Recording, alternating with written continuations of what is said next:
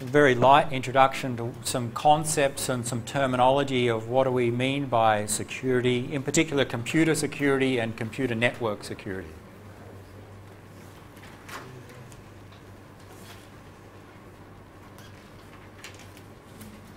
Let's look at some concepts. What can we see? Some notation and terminology about attacks on computer systems, and then some different models for communications and computer security. First, a definition from one organisation. Computer security, the protection afforded to an automated information system, a computer system, in order to attain the applicable objectives of preserving integrity, availability and confidentiality of information resources. So here's one definition of what some people think of computer security. Who wrote this? An organisation called NIST, the National Institute of Standards and Technology in the US. They create many standards for the US, but they are quite prominent, and especially in computer security. They create many standards for computer security. And there's their definition of computer security. So for some information system or some computer system, we have some objectives of preserving integrity, availability and confidentiality of information system resources. So our computer system, we have a set of resources, and we'll talk about what type of resources. We want to protect those resources. And the protection should preserve integrity, availability and confidentiality. So we need to talk about what those three are to make some sense of that. Confidentiality, integrity and availability. What do they mean? And often people group them together, these three things or objectives, CIA. Confidentiality, integrity, availability. Confidentiality, there are different interpretations of it, but we can think of data confidentiality of we have some information, some data. We want to make sure that only authorised people can access that information. So we can say we keep that data confidential. If I have the exam for this course, it should be confidential in terms of I should be able to read it, the data, the information, but you, the student, should not be able to read the exam, at least before the exam. Okay? If that's the information stored on my computer, then we want this objective of confidentiality of that data, of that information. And that's the most common thing we think about, many people think about when we talk about security and later encryption, keeping things confidential. Sometimes we say keeping it secret or keeping it private. No one else can see the information unless they're authorised to do so. Another aspect is sometimes termed privacy, is letting people control what information about them is collected, stored and distributed to others. So this is slightly different in that privacy, we often talk about, I have a lot of information about me, my birth date, my passport number, personal identifying information, things that are specific to me, and for different reasons I may not want other people to know those things. So, or I may want to limit the amount of distribution of that information to other people. So privacy is often we talk about, well, how can we control how much information about individuals is collected and stored and distributed to others?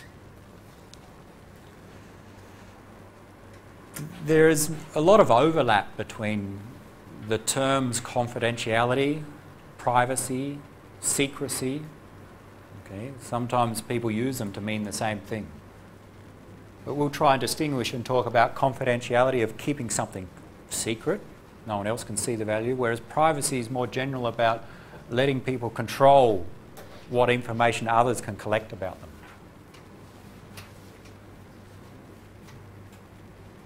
So if you think of an organisation, a company, an organisation like SIT, we have information which we want to keep confidential. We want to keep confidential from the students, exams, okay? We want to keep confidential across students, so one student cannot see the grades of all other students. And we have financial information we want to keep confidential from outside people, okay, for the running of the organisation. Another objective, integrity. Data integrity. Assure the information and programs, the software, are changed only in an authorised manner. So we have some data. We want to make sure that if that data is changed, it's the person changing it, and the way that they change it has been authorised in the past. For example, my exam stored on my computer. If I transmit that exam from my computer to the secretary's computer across some network so the secretary can print the exam, then what I would like is that the exam that I have on my computer and send from my computer and that is received by the secretary's computer to be the same. I wouldn't like my computer to send an exam and there's something modified along the way such that the received copy is different from what was sent. Then we've lost the integrity of the data in that case. So that's one example of sending data across a network. We want to make sure that the data is not modified in any way or any unauthorised way. We're going to see more examples of these as we go through this topic.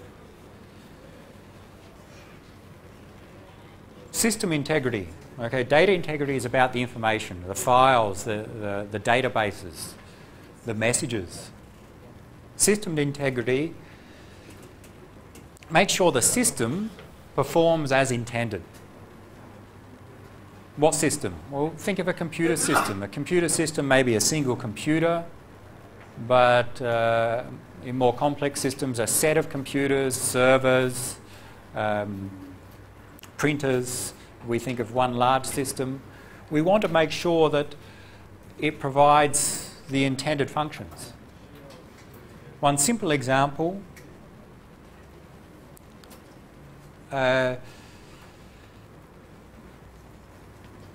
with my computer, I want to make sure that it provides the function of what's in a simple example. Not availability. I want to make sure a financial server, so there's some server from some organisation that collects financial data, some accounting system. It provides some service to the users. It provides the ability to track financial accounts, to track transactions. We want to make sure that those operations, those functions that are provided by that server are always provided and work correctly. Okay? It's important that they work correctly. If we assume that this accounting server adds up the numbers correctly, okay? When we count the total of how much was spent, it just adds up the values. If someone modifies the code such that when it adds the values it actually doesn't add them correctly, then that would not be working correctly and we've lost the system integrity. So it's more about the operations that the system, the software and hardware performs must be maintained. They must not be modified.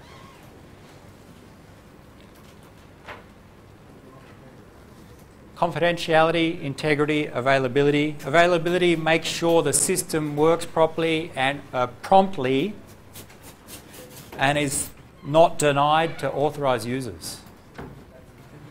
Again, I have a server, a web server. Many users go to that web server to get information. Let's say I sell some product via that web server. So all the customers go to my web server and purchase the product and like online, and then it's delivered to them. If that web server is for some reason not working or is very slow to respond to the customers, or the website is down, then those customers aren't going to spend the money with my company. They're going to go somewhere else. So we need to make sure that that computer system, the web server in this case, is available to the intended users. If it's not, then we have consequences. We'll see some types of attacks on these objectives shortly.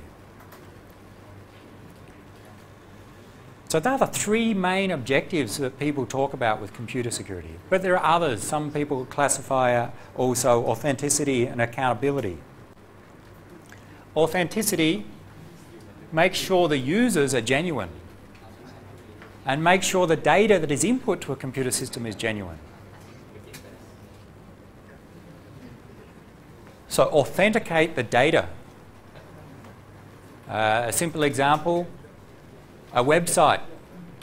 Someone gets to, there's a form on a website and a user goes to that website and types in some information on that web page, and then it's stored in a database. So there may be a role of authenticating the data that's entered in that case. Make sure that data is appropriate, is not going to cause problems. And another part of that may be authenticating the user. Make sure the user of the website is who they say they are. Okay.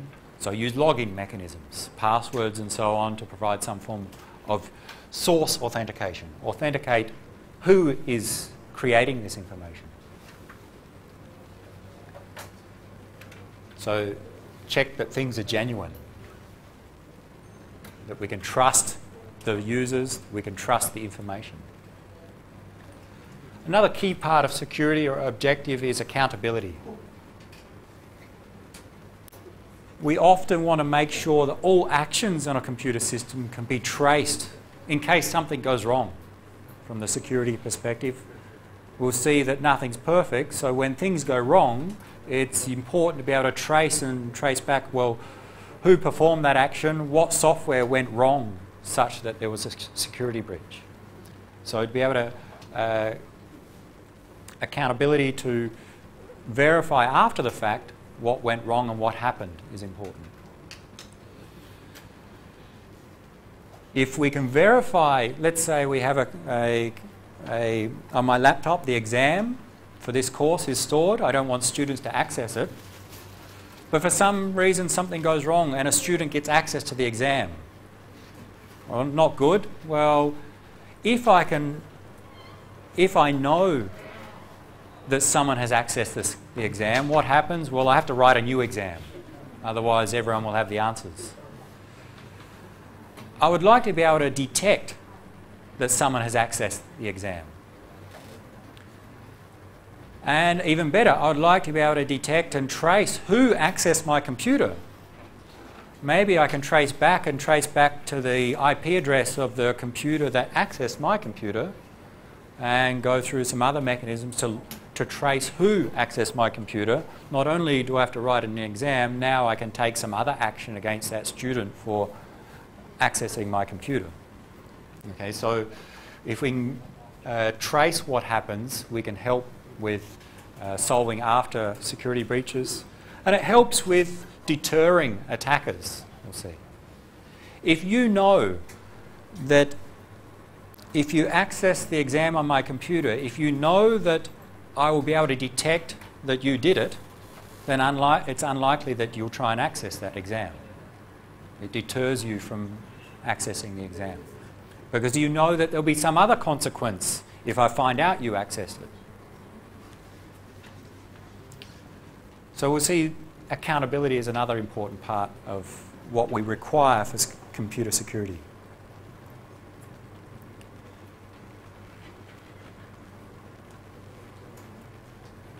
Computer security is hard. Okay?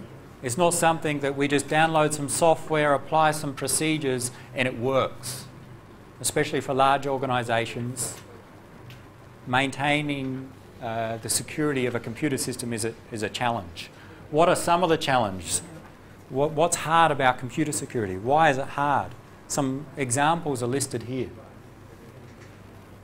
It may look easy on first appearance.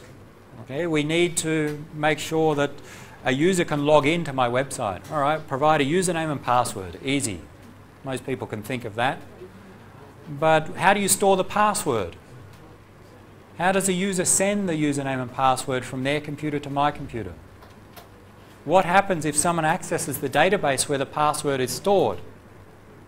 Then they've obtained the passwords of many users. So there are many things that may look easy in the first instance, but further investigation means that they're not so easy.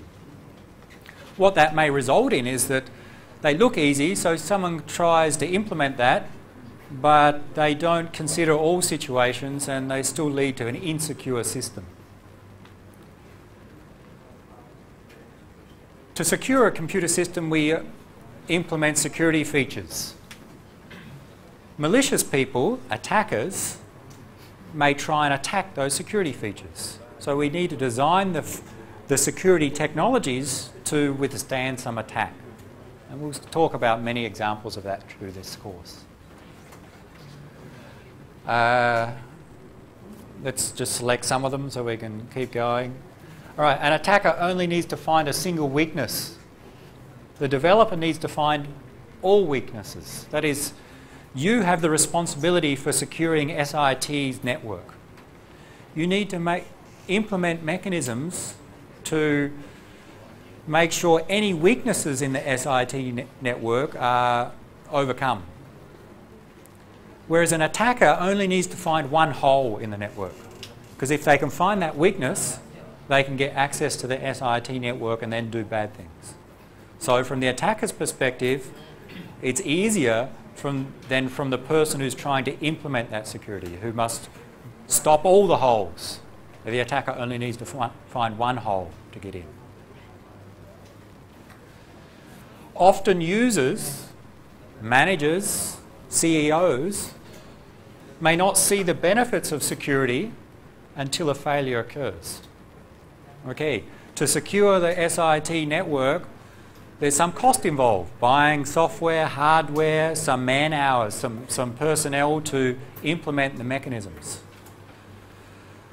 So we spend all that money to secure the network, and it's secure. What does the manager see as a benefit there? If it works well, they don't really see any benefits. They only see the benefits of securing that network once it fails, because when it fails, there are many drawbacks. Okay, we have large costs if the security fails. So therefore, people think, well, why implement security? Because it's hard to see what the benefits are.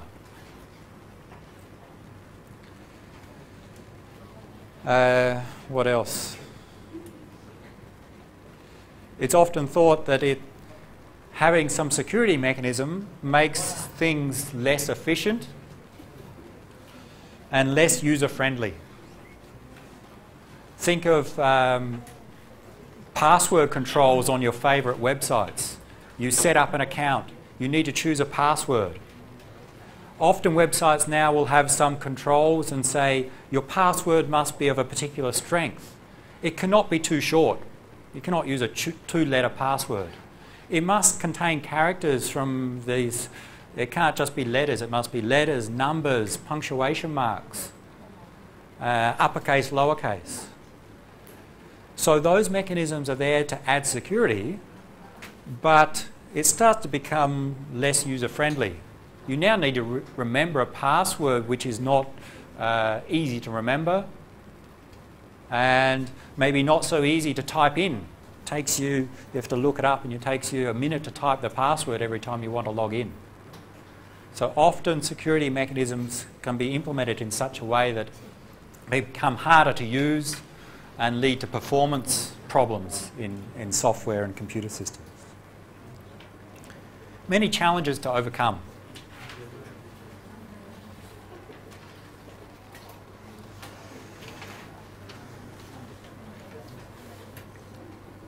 Really today we're just going through a mix of concepts, some definitions, terminology, and in the subsequent topics we're going to look at the techniques that are relevant for all of these.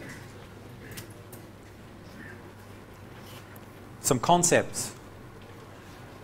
In computer security, we can talk about assets, vulnerabilities, policies, threats, attacks, and countermeasures. This slide tries to relate all of them together, but you can look at the picture. Let's talk about each of those concepts. A computer system, we can talk about assets, the things that we want to protect. Okay. Now, a computer system may be a single computer. We can think of it as a collection of computers, okay, very simple to very complex. But we have some resources that we want to protect. They're the assets. What are they? We can classify them as 4 different types: hardware, software, data, and communications network or communication lines. So 4 different types of assets. We want to protect them. So hardware, think of a hospital. They have hardware that does monitoring of patients, involved in operations. We wouldn't want someone to be able to get unauthorised access to someone else's heart monitor or to different machinery inside the hospital that performs or is involved in operations or testing blood and testing things. Because if someone can get access to this hardware and make the hardware do things it's not supposed to do, then we can have unintended consequences. It can be considered a security breach. So often we want to protect hardware. Another example where hardware is an important asset, you may have heard of Stuxnet. Stuxnet was a worm, a very successful worm that infected originally via USB keys, and people think infected the nuclear power plants in Iran with the intention of disabling some of the hardware there. The way people think it worked is that it made the hardware, the centrifuges there, operate in a manner such that they'd break down. Make them work, say, too fast so that eventually they break down so they can't do bad things. So that was an attack on hardware. It used software to do it, but attacked specifically on hardware. So in that case, the hardware is an asset that we'd like to protect. Software we want to protect. Okay? We want to make sure that people can't modify software to do the wrong thing. Of course, we often want to protect data, the information. And we want to protect communication lines, the links between computers. Usually we have a network, our computer system, and our data passes the communication lines. So to protect the data as it passes the communication lines, we want to protect those communication lines. So things we want to protect we call assets. Vulnerabilities are weaknesses in some system implementation or operation. Some flaw in some software, some hardware, a communication network. Something that we'll see an attacker can potentially take advantage of. So maybe there's some bugs in software. You download Adobe Acrobat Reader, it has some bugs in it. They're vulnerabilities, and potentially we'll see that a threat from a security perspective may take advantage of that vulnerability and do something bad. So vulnerabilities are weaknesses in the system. With respect to our assets, they can make them corrupted, leaky, or unavailable. For example, corrupted data.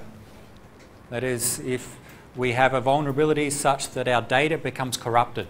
Right? We store some files, and if there's a vulnerability such that those files get modified, then that can be a problem. Leaky means information gets out. We can think of leaky communication lines. We have a wireless network. That's a part of our communication network.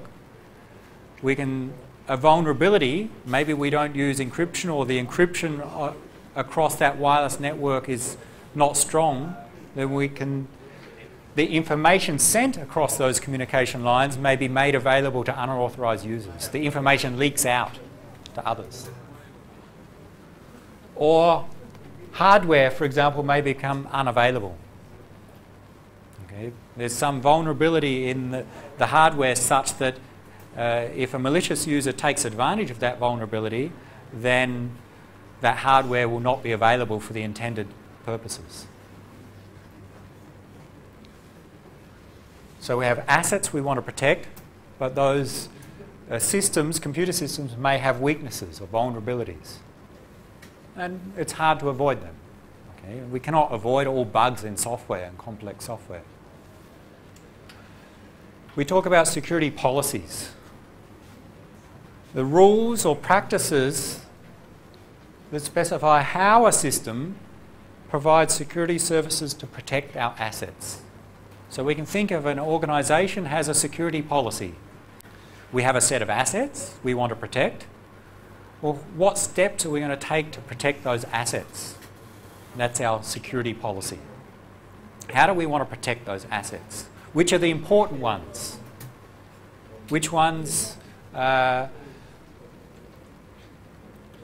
if we lose those assets, what is the consequence going to be? So we have some procedures that we apply to try and protect assets. We classify them as our security policy. So for SIT, for example, the most important asset may be the data, the student grade information. We want to protect that. Okay? But there may be some vulnerabilities in software, the database software that we use to store the data. Well, we may define a policy that talks about the software we use, the procedures we use as a who can access the database, who can access the student grades, which students can access other students' grades, none. Which faculty members can access other students' grades? Well, you can access the grades of the students in your class. I can access the grades of my advisees, but I cannot access the grades of all students in SIT. Okay, so there's some policy there of how do we protect that asset of the data. And threats. A potential violation of that policy by exploiting one of the vulnerabilities. So a potential. It's not something that's carried out, but we may have threats. So coming back to student grades. Let's say the system is that I'm not allowed to access the grades of students I don't teach or who are not my advisees. Then if there's some vulnerability in the database or the website that provides access to grades, then there may be a threat that I do get access to those grades of those that I'm not supposed to. So a potential of violating the policy by taking advantage of a vulnerability. An attack is a threat carried out. Okay? A threat is a potential violation. An attack is a threat carried out, an actual violation. Actually, a successful attack is an actual violation. So we may have unsuccessful attacks that don't violate the policy. So we will see over this topic and others, there are different types of attacks, or we can classify attacks in different ways. Active and passive attacks. We'll come back to that later. I've got another slide that describes in a bit more detail later. Inside-outside attacks, depending on who's attacking. Inside is by an entity that has authorised access. So if I, a faculty member, try and get access to a student's grades that I'm not allowed to, then that would be considered an inside attack. because I'm an entity that normally considered trusted inside the system. But if someone out on the internet is trying to get access to some students' grades, well, think of that as an outsider attack, okay, depending upon where the attacker is coming from. And we have to deal with them in different ways. Okay? So SIT should protect information from outside attacks, definitely, but it may be much harder to prevent inside attacks, because there may be many more vulnerabilities in that case. Countermeasures are ways to deal with attacks. We want to prevent attacks, make sure they don't occur. Detect them if they do occur. Okay, we cannot prevent everything. If we cannot prevent it, the next best option is to detect, find out an attack is taking place or it took place, and respond, take some action, and if necessary, recover. Let's say an attack is such that someone's trying to change the grades of a student in the student's transcript. Reduce a student's grades from A's down to F's. Then, if we cannot prevent that attack, then we'd like to be able to at least detect that it happened. And if we detect it, then maybe we can trace back and find out who did the attack and take some response, either some legal response or some other response. And recover, revert back to the original grades. Okay, so we may not be able to prevent all attacks, so we have other approaches. Unfortunately, in most complex systems, even with countermeasures which try to stop attacks, there are still vulnerabilities that exist. Still things potential flaws, which lead to risks for assets.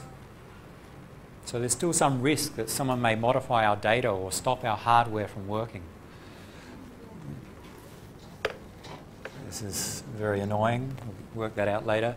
The aim is to minimise the risks. Okay? So look at what assets are most important, try to identify vulnerabilities, potential threats and attacks, implement countermeasures with the intention of trying to minimise the risks.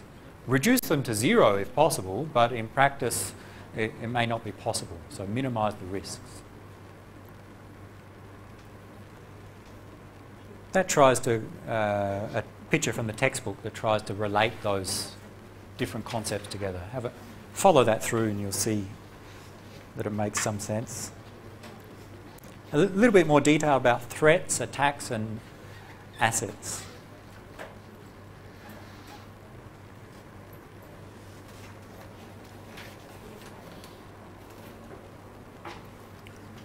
A bit different terminology here. We said threats is a potential violation of security. An attack is a threat carried out. Here we look at it from a different perspective, and this notation comes from some standard or some document by the Internet Engineering Task Force. It's a glossary of internet security. And in fact, I think I intended to give you a hard copy of this. Go to the end of this set of lecture notes. Or not at the entire document. See if I can. Something called threat consequences.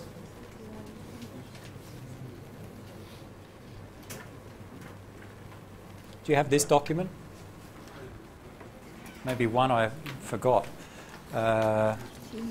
It should be after the security lecture notes.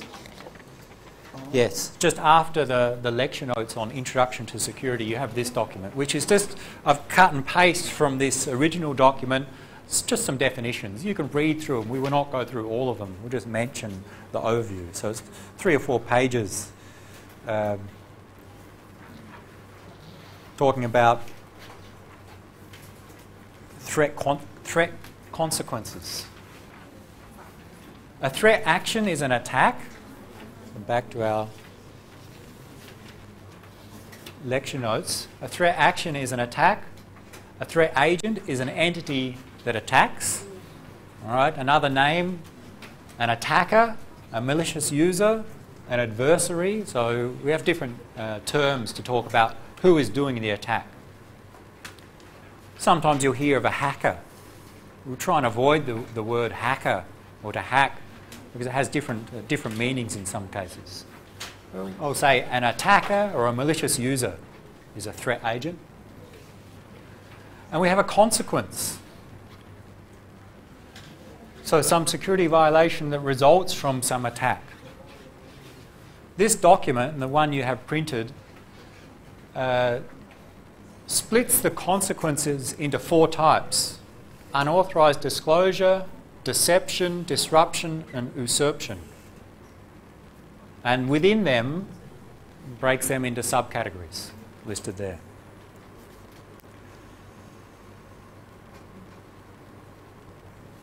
Just go back to the document itself. I'll just pull out a few examples. Unauthorized disclosure. An event where an entity gains access to data for which they're not authorized. Okay, so we disclose information that we shouldn't have. That's a consequence of some attacks. Someone performs an attack and the information becomes available to people who shouldn't have it. And what are the actions that cause this consequence? Exposure. Data is released to some unauthorized entity. It may be deliberate. That is, I get access to all of your grades, okay, as you're my students. If I give all of that information to someone who's not supposed to have access, then I've exposed that information, and the consequence is unauthorized disclosure in this case. And there are different ways that this exposure can occur. So they're listed here. It can be deliberate. If I deliberately give that to someone, that's one case. It could be human error. Maybe I make a mistake with sending an email. Okay, here are the grades of this person. I try to send it to one person, but I send it to the wrong person. So some error on my part may still expose the information, leading to the consequence of unauthorized disclosure of that information. Some hardware or software error may lead to the disclosure.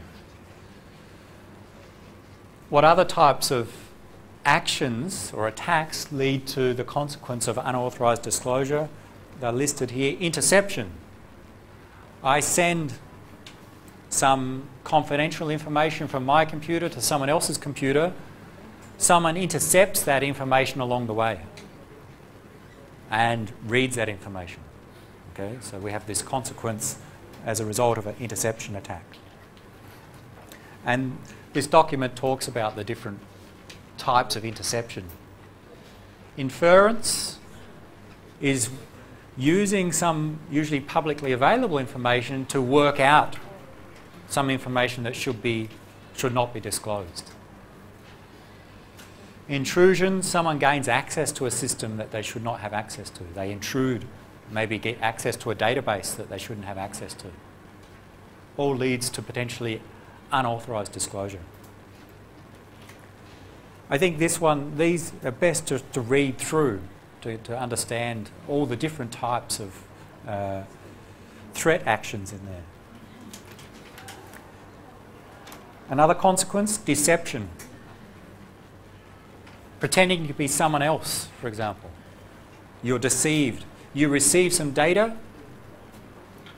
coming from, and it says it's coming from this person, but it actually came from someone else. You're deceived into thinking that data came from the wrong person. Or you're deceived in thinking that data is correct when it's incorrect. That's a consequence of some attacks. Attacks that lead to deception. A masquerade attack. A threat action is an attack, remember? Masquerade. Someone pretending to be someone else. They masquerade as someone else.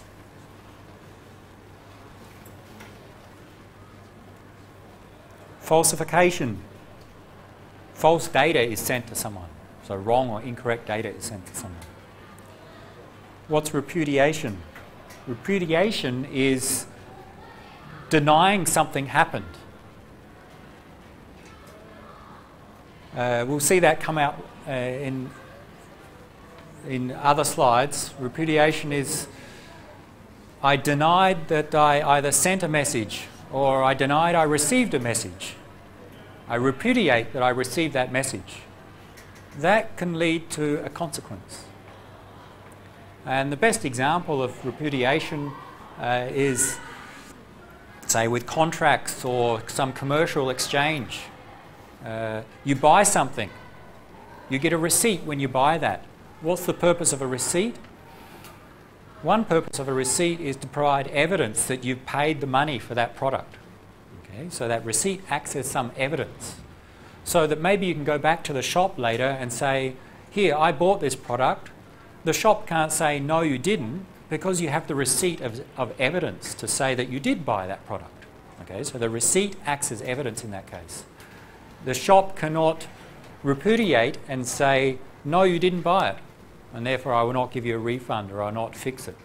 The receipt acts as evidence. We need the same type of service in computer systems sometimes, where someone sends a message, you receive a message, and then later deny that you received it. Or the sender later denies that they sent that message.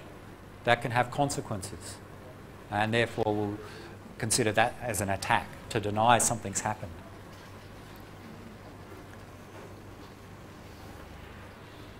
Disruption. We have a computer system. If we disrupt that computer system, so it doesn't perform its correct operation,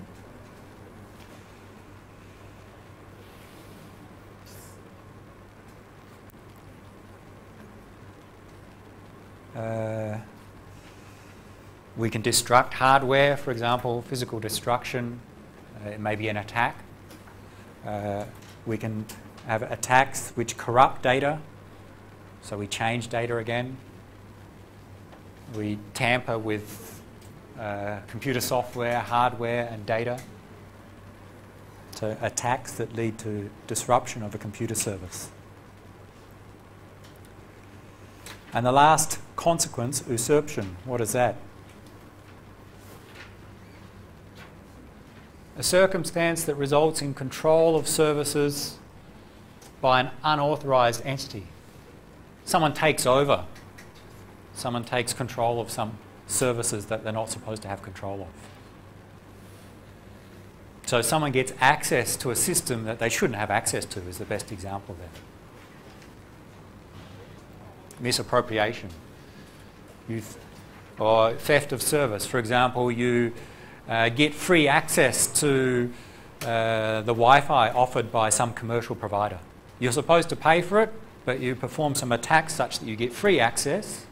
That is a case of theft of service. That's an attack.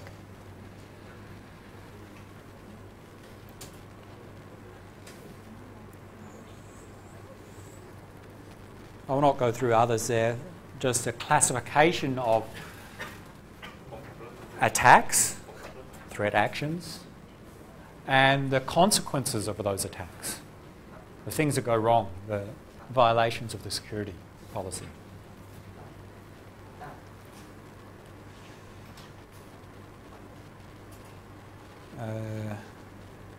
We'll come back to the previous picture.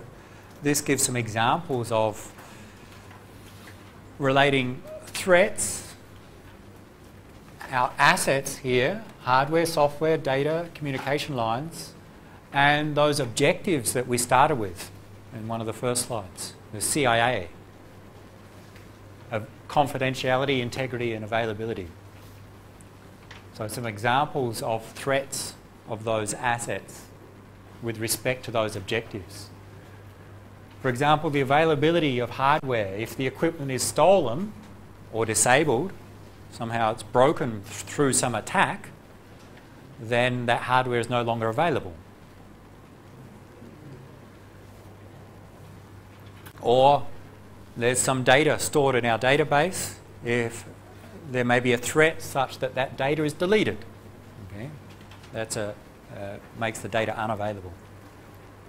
Or there may be a threat, a potential action that can take place where someone unauthorized can read the data. That's against our objective of confidentiality. Or that someone modifies the data in the database, and that's against our objective of integrity. Integrity, remember, is keeping the data the same, maintaining its integrity, not allowing someone to modify the data. So just some examples of threats and with respect to the objectives and the different assets that we want to protect.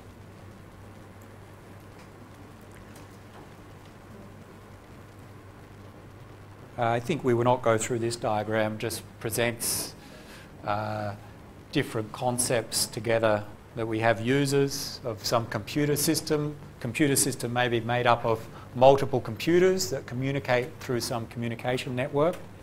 There's a link or a line here, two computers. Users access those computers. We have data on those computers, files for example, data in databases. And we have software processes running on those computers that represent the users. And it highlights some of the things that we need to control. For example, control access from users to the computer, control access from software processes to data, secure the data, and secure the communication lines.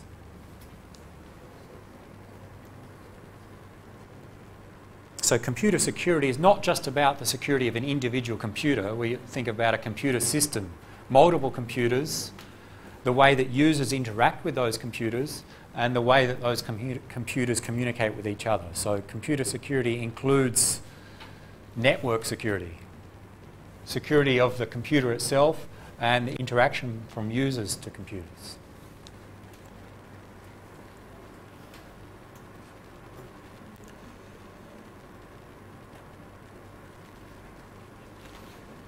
Last 10 minutes, let's look at a different view of security from the perspective of communications. The concepts we're about to present come from some standard or some document by ITU, the International Telecommunications Union, and the document's called X800, Security Architecture for OSI. That's not so important. The concepts that they talk about are important because they're used when we talk about different technologies. And the important thing is that they talk about security aspects, 3 aspects of communication security, especially the part of communicating between different computers, across the networks, across links. How do we secure the communications? Well, the aspects are attacks, mechanisms, and services.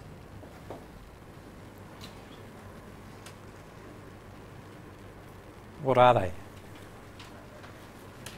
So different terminology from a different perspective from what we've seen in other slides. In another perspective was the threat action, threat consequences, threat agent. Here's from a perspective of the network part.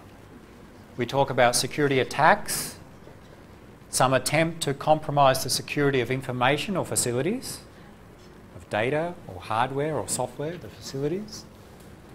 A security mechanism is a method for preventing attacks. And a security service uses mechanisms to enhance the security in order to stop attacks. So we've got potential attacks on a communication network. There are a range of mechanisms available to stop attacks. And we combine those mechanisms together to implement some service so that the attacks are not possible. Let's look at those 3. Attacks, mechanisms, and services. What do we mean by security service? two definitions here. The second one we'll take. A processing or communication service provided by a system, by some computer system or network system, to give some specific kind of protection. Okay, it's quite a very general definition. We use, or security services, and we'll list them in a moment, implement policies. So we can think an organisation or a user has some objective of securing their system. They specify a policy. Okay, the policy for SIT is that no student can access any other student's grades. A faculty member can only access the grades of the students they teach and they advise. Okay, so there's part of a policy. And then we think, okay, to implement that policy, we'll use different security services. And then we'll see to implement those security services, there are a range of mechanisms available with the intention that they stop attacks, such that an attack would violate that policy. These are the main 6 security services people talk about. And again, remember, this is from a communications perspective. So it's focusing about sending data across some network or link. What are the services that we'd like to provide to a user of a network? Authentication. The service of authentication is making sure that the entity that we're communicating with is who they say they are, and the data that we're receiving, no, we'll leave it at that. The entity that we're communicating with is who they claim to be.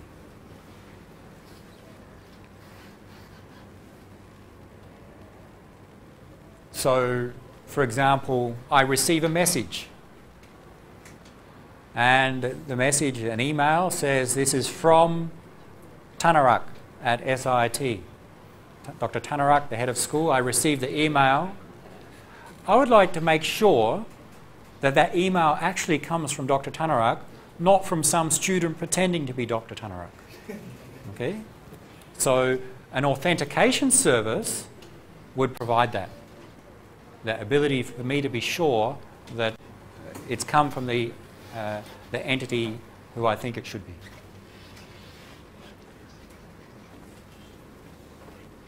Access control is intended to prevent unauthorized use of some resource. Think of a resource like a computing facility to do some processing on a computer or to access some data. We want to control who can access the resources. The best example is a firewall. A firewall sits at the edge of a network normally, say the connection from SIT's network to the outside world. A firewall sits there and controls what outside people can do in terms of accessing computers inside SIT. So it controls access to resources inside SIT. So this is a service that we often want to provide, control access to resources. Data confidentiality. This one's almost obvious. We want to often protect our data, make sure no one can read data that should be confidential. I send, again, the exam to the secretary. I don't want to, and I send it using Wi-Fi from my laptop via an access point to the secretary's computer. I don't want you to sit there on your mobile phone and laptop and intercept and receive the exam as my laptop is sending it wirelessly to the access point, because that means you'll get access to confidential data. So we need some mechanisms to provide this service. This is what we require in many cases. Data integrity. Make sure that the data that we receive has not been modified. Again, I send the exam. The secretary wants to make sure that the exam that she received hasn't been intercepted by some student and modified along the way. And they change the questions to easier questions. So we want to make sure that what is received is the same as what was sent.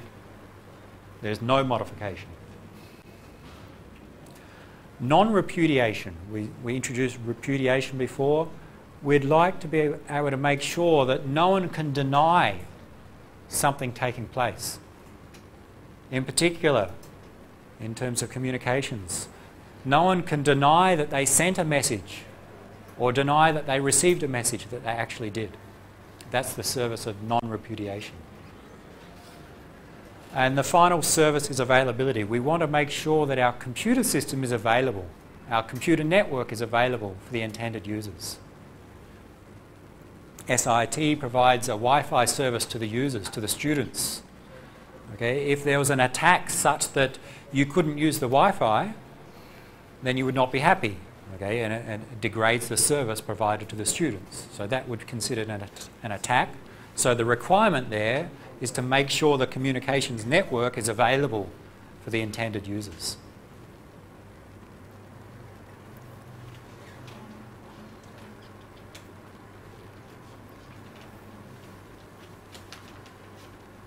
What we'll go through next lecture is some attacks that try and violate the security, and we'll relate them to these security services. So different types of attacks, especially in a communication network, we'll classify them, and then we'll finish by looking at what mechanisms are available to try and stop those attacks, to implement these services. So think of these as requirements.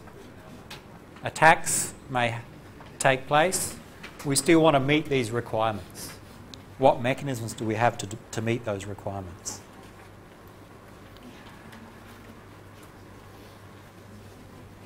That's enough for today.